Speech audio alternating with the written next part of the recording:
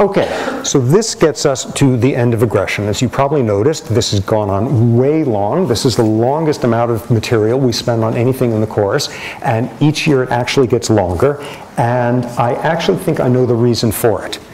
3.5 lectures ago, where did I start off talking about my recent exposure to human aggression, which was my doing it and tripping up that jerk playing soccer, and everybody was all excited. Let me tell you about another time, the most serious time I have ever been exposed to human aggression.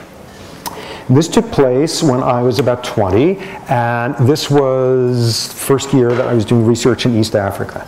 During that time, the famed notorious dictator Idi Amin was running Uganda, and he was a nightmare. He was just killing people left and right, destroying the country, as documented, cannibalizing. He was a nightmare of a dictator. Around the time, he made a mistake. This was spring of 1979, which is he invaded Tanzania and took over some of the land there, thinking the Tanzanians wouldn't fight back, and he miscalculated.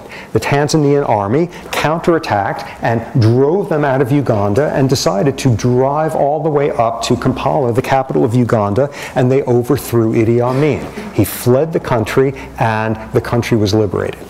They continued through there, and they opened up a corridor to the Kenyan border, so it was now a swath all through the southern part of the country that was controlled by Tanzanians. So the day after the Tanzanians got things to the Kenyan border, I went into Uganda. Okay, why? This was like amazing. This was history happening. You were hearing, like on the BBC, that people were dancing in the streets in Kampala. They had been liberated. Amazing chance to see history. This was throughout college. I had been spending a lot of time with Quakers and wrestling with those issues, and figured if there is anything that counts as a just war, this would be it. What does this seem like? All these philosophical principles. This actually, of course, was not what was going on. I was a 20-year-old male, and somebody had been staying with me and no longer was, and I was all bummed out, and thus I did sort of a very 20-year-old male adolescent primate thing, which is figuring some violence would do some good things for my brain neurochemistry, and I wanted to go see a war. So I went off to Uganda, hitching through there, and it was appropriately exciting, and some things happened that scared the bejesus out of me. And at some point, I finally decided I have had enough. I want to get back to Kenya. I want to feel safe again. So I'm hitching back, but I had one last thing that I want to do, which was, since I was a kid, I had grown up reading about the explorers and the search for the source of the Nile and all of that. The source of the White Nile is in Uganda.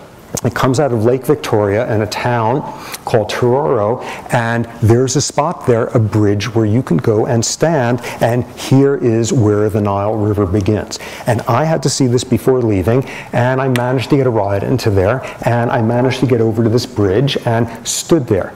And there was this sort of dam thing that was built, that this bridge was on top, and there was this sluice where all the water came spritzing out and starting the Nile. And I stood there and I looked over the side, and what I saw was there was a Ugandan soldier who had been taken down. There was a staircase along the side down to some sort of panel for controls or whatever, and a Ugandan soldier had been taken down the steps, his hands tied behind his back, and a rope tied around his throat and attached to the panel, so that as the water level rose, he would eventually be swept off his feet and would be strangled and drowned in the water.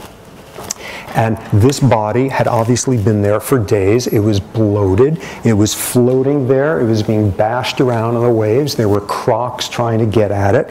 And looking at this guy, a total storm of emotions, thinking, good, that's what you deserve, we're being in the army for Amin. Then thinking, no, wait a second, this is probably some poor guy who was forced to do it and was just following orders. Then thinking, no, I know what I think of soldiers who just follow orders. Then thinking, whoa, I would love to get a lot closer and see what's happening down there, and thinking, I want to get as far away from here as possible. And I stood there for an hour and a half at that spot, staring at this guy until some Tanzanian soldiers chased me away from there. And I think now, 33 years later, that I lecture longer and longer about aggression each year because of that guy. What do we do here in our business? We have this general notion that if we are rational, if we are learned, if we are scholarly, if we respect thoughts and truth and all of that, we will make a world a better place. All of us who are professorial have somewhere in there this totally ridiculous belief that if you're allowed to lecture at a subject long enough, it will give up and go away, and that will be the cure for world aggression. If everybody can only be lectured to about the frontal cortex, it will solve world violence. But the basic problem is that aggression is such a messy set of behaviors.